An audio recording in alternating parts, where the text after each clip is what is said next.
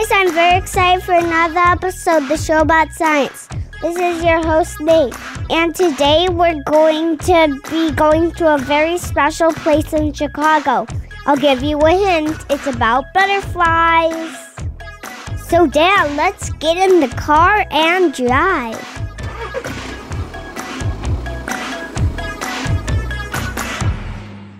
Hello, and so today I am a guest scientist here at the Peggy Notebaert Nature Museum.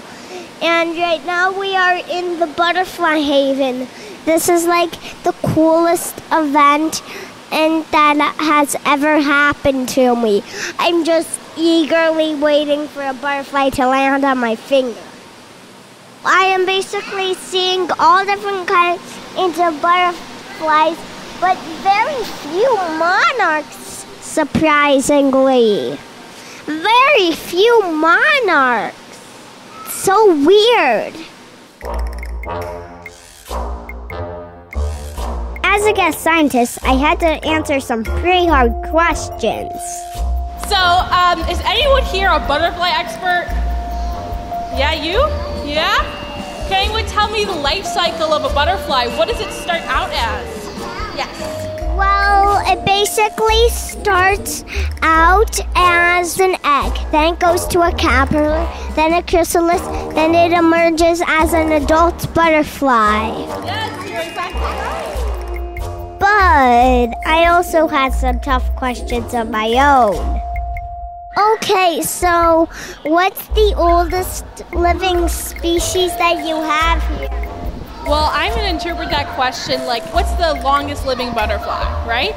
This is Juliana. She volunteers at the Peggy Notebaert Nature Museum. So I would have to say probably the monarch, because they could live for about 6 months, because they have to migrate all the way down to Mexico. So that they have to live a long time in order to do that, right? Yeah. But we don't have any monarchs in here because we'd rather have them outside because they're native to Illinois. Yeah, though I guess I saw one that was trying to mimic the monarch, like right over there, because monarchs are poisonous. It wants to pretend that it's poisonous. Yeah, you're exactly right.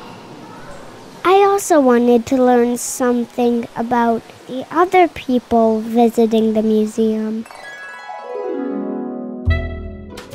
So, how do you like this butterfly exhibit? It's really good. I think it's really pretty, and there are a lot of butterflies in it. What's your favorite butterfly in this room? My favorite butterfly in this room is the big blue butterfly, blue and black butterfly. And what's your name? Lily. Thank you, Lily. Okay, so what's your favorite butterfly here? That big blue one, I don't know what it's called. It's called the blue and white longwing. And what's your name? Melissa. Hi, I'm Nate. What's your name? I'm Matthew. So, which butterfly is your favorite butterfly here? A zebra longwing. Okay, so if you didn't hear, he said the zebra longwing. I like these too. Well, thank you for having this interview with me. Can you say you're welcome? You're welcome. Okay, so what's your name? My name is Sue. So, what's your favorite thing in this exhibit?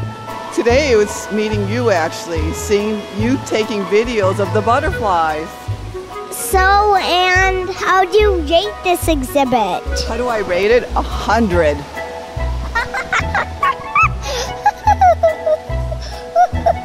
Whoa! Yeah, this exhibit is so awesome. I agree. But my favorite part of the day was when they released the new butterflies into the haven. Okay, I'm like getting really anxious now because these are beautiful butterflies. So I think if we're gonna release them now, but I think they need a countdown. What do you think? Yeah? Can we count down from 500? No. No, I'm kidding. 10. Let's count to 3 because we have some younger kids in here. Let's count to 3. Are ready? Ready? 1, 2, 3. Release!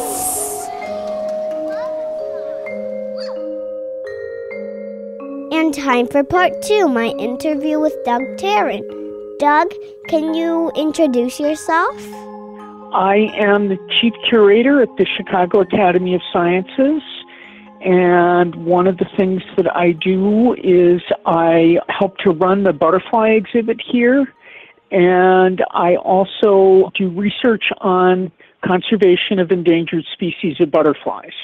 So, why aren't there any monarchs in the butterfly haven? I mean, can you get some monarchs in the butterfly haven? We can get monarchs in the butterfly haven. We're not currently working with people who supply monarchs. I think that monarchs at this point are probably better outside than inside of the haven. So, why are they better outside? Well, because inside of the butterfly haven, we can't let the monarchs have babies. Anything that goes into butterfly haven, those monarchs will just die in the exhibit, and they won't create any new monarchs outside to help keep the population up. Oh, now I see. So, where does the blue and black butterfly come from? Because I interviewed some people earlier. Most of their favorite butterfly was the blue and black one.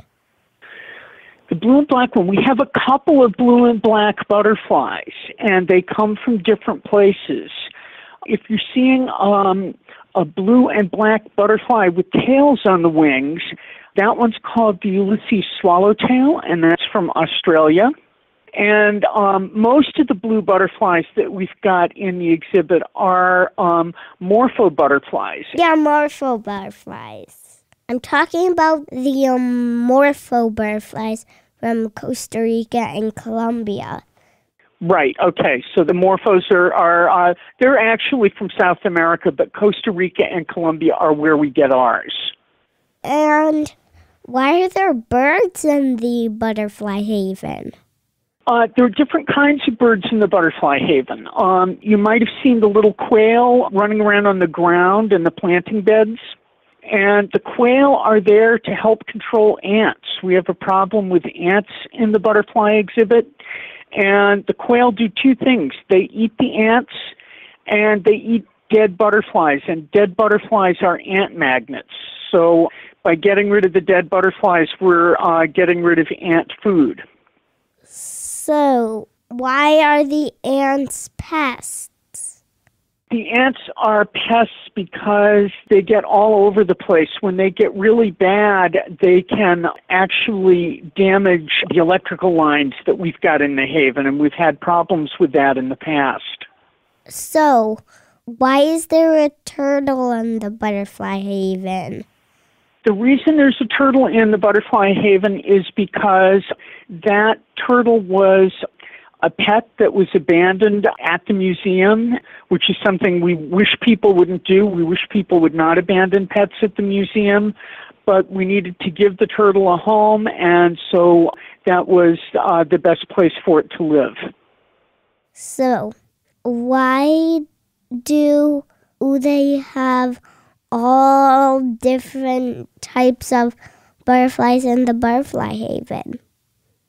Well, we have lots of different species of butterflies in the haven so that our visitors can learn about many, many different kinds of butterflies from around the world. And our visitors can learn what butterflies from different parts of the world look like and just how beautiful they are. And what is a proboscis?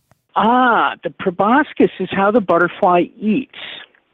So if you look very carefully at a butterfly sitting on a tray with the fruit in it, you will see that it has a coiled tongue that it uncoils and sticks down into the fruit. And it's like a straw that the butterfly is sticking into the fruit, and it sucks up the liquid through that. Uh-huh. So, where do the butterflies like to hang out the most? That depends on what kind of butterfly they are. So some types of butterflies, like the big owl butterflies with the big yellow spot on the wing, they like to hang out on the fruit, and that's where you'll see them. But other types of butterflies like hanging out near some of the flowers. And a lot of the swallowtail butterflies you'll see fluttering around some of our flowers and drinking nectar from them.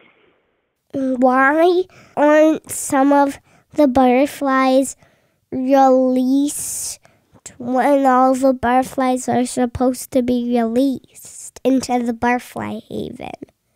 Okay, so you probably, when you were leaving, saw butterflies sitting in the chrysalis case and not in the haven. And what's happened there is that the chrysalises in the case are what we buy from butterfly farms all around the world. And when they come in the mail, we hang them up in that case. And they stay there until the adult butterflies come out. So sometimes you'll see butterflies that have come out in the case that we just haven't moved into the haven yet. But anything that you saw in that case would be moving out to the haven very soon. Okay, so by now they're like in the haven. That's right. Anything that you saw when you visited by now is in the haven. Okay. Doug, if people want to see the butterflies in person, where can they do it?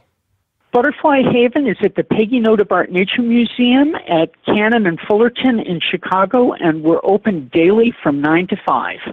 Thank you for being on this episode. Oh, I'm very happy to be on this episode. Thank you for inviting me. You're welcome. Special thanks to Lily, Matthew, Sue, Melissa, and Juliana for letting me interview them. And a big shout out to Jeff and Teresa Brooks for all the amazing music in this episode. Bye, everyone. Thanks for listening.